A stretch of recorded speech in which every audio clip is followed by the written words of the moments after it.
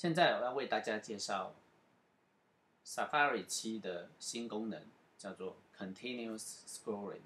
我把它翻译成连续阅读。看一下这边，我们这边有个书签，书签 bar 把它打开，这里有一个阅读列表，是我在网络上收集的文章，让我可以好好的做深度阅读。点选第一篇，我们就开始阅读。到了第一篇的尾巴，第二篇会接着，可以继续看，所以可以从头到尾一气呵成的把文章给看完，专注在看文章，而不需要费心思在操作上面。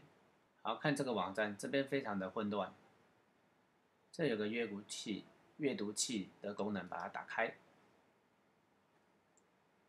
它就相当的干净。你只要专注在内容，到下一篇，这个阅读器还是在启动的状态。这样子看文章真的是非常的舒服。